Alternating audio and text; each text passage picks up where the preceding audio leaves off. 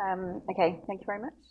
So my name's Ellie Martin. I'm going to talk about rapid mapping of HIFU fields using a planar hard dielectric Fabry-Perot interferometer. So just a quick introduction. So in high intensity focused ultrasound fields, the beam is very tightly focused down to a small into a small region so that we can heat tissue and induce cavitation, so to ablate the tissue. So in the focus of these kind of fields, extremely high pressures are induced, so maybe from 10 megapascals, possibly up to 100 megapascals in water. And we also get high temperatures and mechanical effects induced. So as the last speaker said, it's very important to be able to measure these fields. Measurement is essential for characterization of clinical fields, so we can monitor the stability of clinical systems. So this is very well established for radiotherapy, for example, where we have daily checks, weekly checks, monthly checks to ensure the stability. We also want to be able to measure these fields for validation of computational models, which we can use for treatment planning. So measurement under these extreme conditions is extremely challenging. So there are very few sensors available which can withstand the high pressures, high temperatures, and cavitation that's induced. So on the left here we have a photo of a hydrophone, and you can see that the electrodes have been eroded away. And this is the kind of thing that can happen. So if we were to be able to do this, then what kind of sensor would we need? So the sensor would have to be robust, first of all, so it could withstand the extreme conditions. It would need to have a wide bandwidth, so that we could capture all the harmonics that would be generated in the focus of the field. A small element size so that we can avoid spatial averaging in the very tight focal region. A high dynamic range so that we can measure the high pressures in the focus and the lower pressures elsewhere in the field. And it should also be fast. So if we want to do these kind of measurements routinely, day after day, we don't want to be spending 12 hours doing a hydrophone scan, so we'd like it to be quick. So many of the existing sensors are limited by their damage thresholds, first of all, so this might be 10 or possibly 20 megapascals, and also the linearity of the electronic components in the system, so they're often designed to work up to these kind of 10 megapascal limits. There are some robust PVDF hydrophones available, but they tend to have large element sizes, so this is also limiting. And some of the sensors that are available, which can withstand high pressures, have quite high noise levels. So in this work, we used a Fabry-Perot interferometer-based sensor to measure the pressure. So the interferometer is formed from two parallel mirrors, which are separated by a spacer. We use a laser interrogation beam to read out the sensor. So this light is incident on the interferometer and is multiply reflected between the mirrors. And then these multiple beams interfere as they leave the sensor again at the bottom. So modulation of the thickness of the spacer by the acoustic field causes a phase shift in the reflected light. And then this is seen as a change in the reflected optical power measured by a photodiode. So the interferometer transfer function is the relationship between the optimum, between the phase and the reflected optical power. So we tune the wavelength of the interrogation laser to the maximum gradient of this function here, so that for a given pressure change, we get the maximum change in the reflected optical power. And in this way, we maximize the sensitivity of the sensor. So we can also tune the power of the interrogation laser so that we can optimize the signal for the pressure range that we're measuring. So the signal at the photodiode is, depends on the product of the sensitivity of the system, the acoustic power that we're measuring, and the optical power of the interrogation beam. So if we adjust the optical power, then we can scale the voltage to within the limits of the photodiode and maximize the sensitivity again. So the choice of materials that you choose for the interferometer will affect its properties, so the noise levels, the dynamic range, the sensitivity.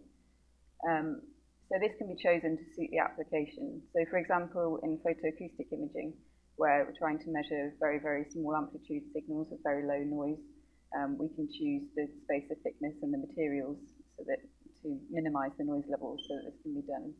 And then you can make a slightly different choice of materials so that you can measure ultrasound fields. So this has also been done. So in this work, we wanted the sensor to be robust and to have the wide dynamic range and low noise levels. So we chose a hard dielectric construction.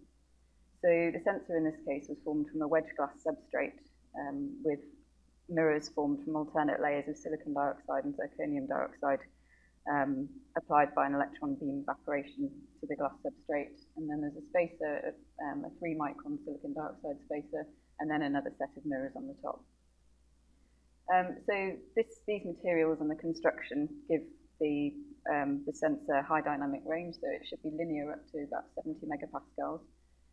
It has a flat frequency response up to hundreds of megahertz, which we've seen demonstrated by measurements of very wide bandwidth pulses and based on a model as well. The element size is optically defined in this case by the laser spot size, which here is 25 microns. And waveforms can be acquired from 200 different positions on the sensor per second, so it's extremely rapid as well. So the experimental setup then. So we have a water bath with the sensor mounted in the bottom. The HIFU transducer is mounted pointing downwards so that the beam is incident on the sensor. And the optics here are underneath, so there's a galvo mirror here which moves to scan the laser beam across the sensor to interrogate it. And then we have another transducer which we used for monitoring for cavitation. So this is what it looked like in the lab. So the optics are underneath here, the transducer mounted at the top, and transducer pointing down at the sensor which is underneath here. The bath was temperature controlled by this radiator here.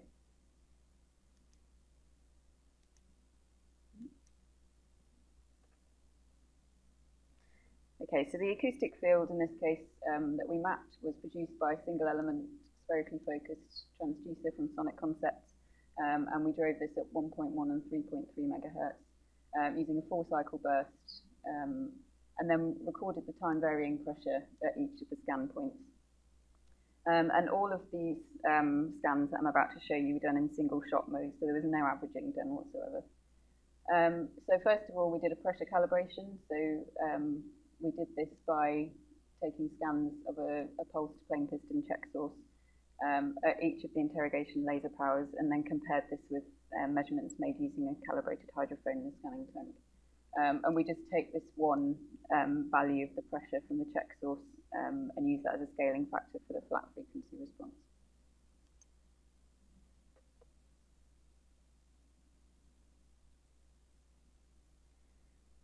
Okay, so these are some spatial maps.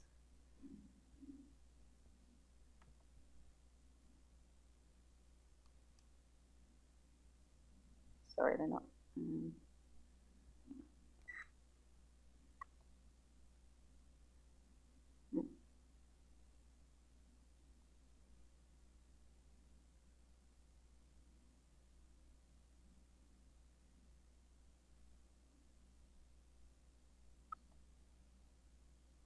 Okay, so hopefully they will start playing in a second. So these are spatial maps of the peak positive and peak negative pressures that were taken at different scan planes, scanning from a few millimeters either side of the transducer, of the focal plane of the transducer. And they were done with a 50 micron step of 100 by 100 scan points. So each of these planes was acquired in 50 seconds. So, sorry, the computer seems to be struggling here. Okay, let's move on to these ones. So these are focal waveforms, so they're just snapshots from the focus of this field at different drive voltages. Let's see if I can play them straight from the stick.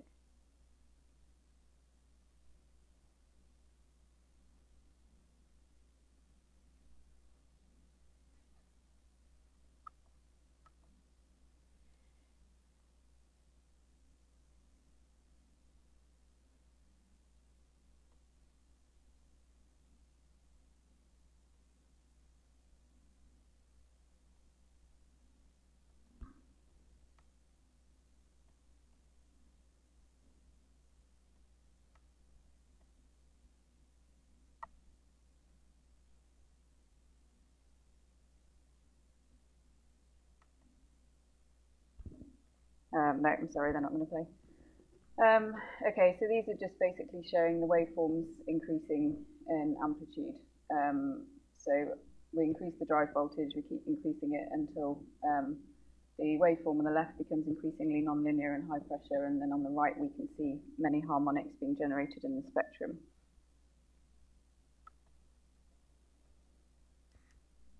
Sorry, it's not going to the next. There we go. Okay. So this is just a plot then of the drive voltage. So drive voltage along the bottom just increasing, and the pressure increasing on the left. So as we increase the drive voltage, the peak positive pressure and the peak negative pressure are increasing, and we manage to measure pressures, peak positive pressures up to 49 megapascals, and peak negative pressures to 14 megapascals. So these are extremely high pressures, and the waveforms have little noise. So as we increased the pressure, the drive level above this, we saw cavitation occurring. So we stopped increasing the drive level at this point, but there was no evidence of damage to the sensor, so it could still be used again afterwards. There wasn't a change in sensitivity.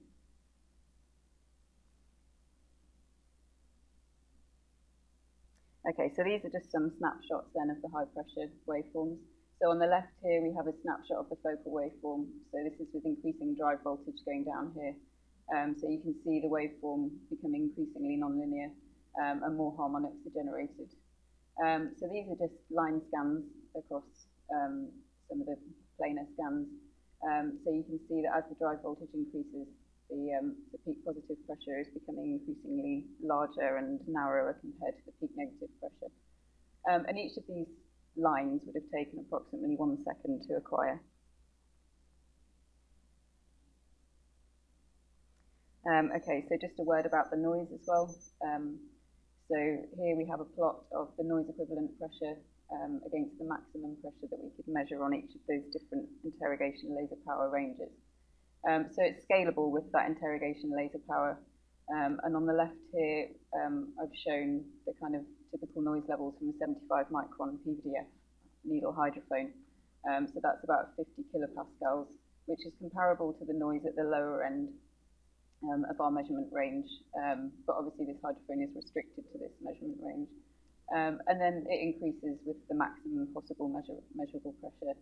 And if we compare that to a cleaved tip fibre optic hydrophone, which is able to withstand these kind of pressures as well, this has a constant noise level of about 0.5 megapascal. So this is much higher than our noise levels here. Okay, so in summary, we applied a planar Fabry-Perot sensor to mapping of a HIFU field at high pressures. So we measured peak positive pressures up to 49 megapascals and peak negative pressures up to 14 megapascals over scan areas of 20 by 20 millimeters. So the sensor is robust. It has a wide bandwidth, a high dynamic range, and a small element size. And scanning is extremely rapid. So these planes were taken in approximately 50 seconds. So if you compare that to the 4 to 8 hours with acquiring a hydrophone scan of the same size, then it's extremely rapid. So in the future, we'd like to compare these pressures against hydrophone scans and perform volumetric mapping of clinical sources.